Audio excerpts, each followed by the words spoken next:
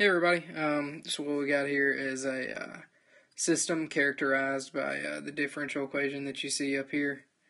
And so what we want to do is find the transfer function, the poles and zeros, the impulse response, and the step response. So first we'll find the transfer function, part A. So in order to do that, we can take our differential equation and rewrite it as so that y double prime becomes an s squared y of s plus 3 y of s, 3s y of s, and then plus 2 y of s equals x of s minus x of s. And so there's our h of s that, for example, we could obtain. Hey everybody, so what we got here is a differential equation. And basically we have a system that's characterized by that differential equation. So what we want to do is to find the transfer function, the poles and zeros, the impulse response, and the step response. So first we'll go ahead and find the transfer function. And so in order to do that, we'll transform that ordinary differential equation. And so what we'll get s squared y of s plus 3s y of s plus 2y of s equals s x of s minus x of s. And so we know that for the transfer function, h of s, that's equal to y of s over x of s. So what we'll do is we'll end up solving for that. So we end up with an s minus 1 over s squared plus 3s plus 2, because all we're doing is just literally solving for x of s and y of s in this equation. Or I'm sorry, y of s over x of s in this equation. And so that actually is going to simplify down to s minus 1 over s plus 1 times s plus 2. And so there's our transfer function. So now what we want to find, we'll find our poles and zeros. So part B up here, poles and zeros. So we know from this equation here, our poles are going to be minus 1 and minus 2.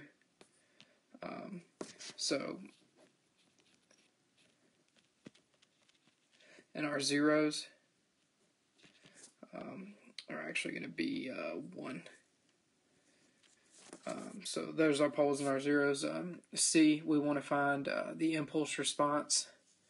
And so what we're going to do in order to find that, we'll take our transfer equation and we're going to do partial fraction decomposition. So we'll have s minus 1 over s plus 1 times s plus 2, and that's going to be equal to a over s plus 1 plus b over s plus 2.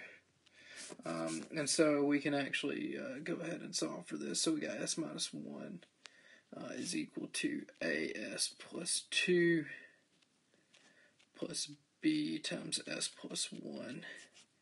And so when we basically zero it out, we can solve for a. A is going to equal minus 2, and b is going to equal 3. Sorry about that. And so what we'll do then, h of s is equal to minus 2 over s plus 1 plus 3 over s plus 2. So now that we have that, we can get the inverse Laplace of this. So h of t, again we're finding the impulse response, which is h of t. So that's going to actually be minus 2e to the minus t plus 3e to the minus 2 of t to the minus 2t, and then that's u of t. And so now that we know that, the last thing we want to find is the step response.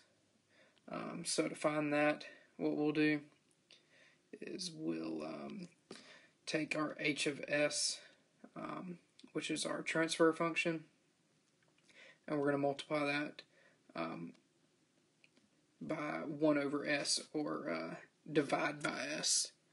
And so what we can do, we'll have to do partial fraction decomposition again. So we end up with s minus 1 over s times s plus 1 times s plus 2.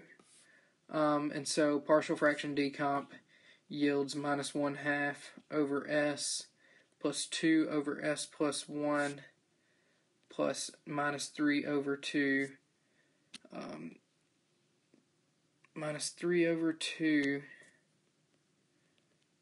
divided by s plus 2. And so we'll end up with our step response. Again, we need h of t. We need it in the time domain there. And so what we'll actually end up getting is minus 1/2 plus 2e to the minus t minus 3 over 2 e to the minus 2t u of t. And so that's actually going to be our step response right there. So thank you.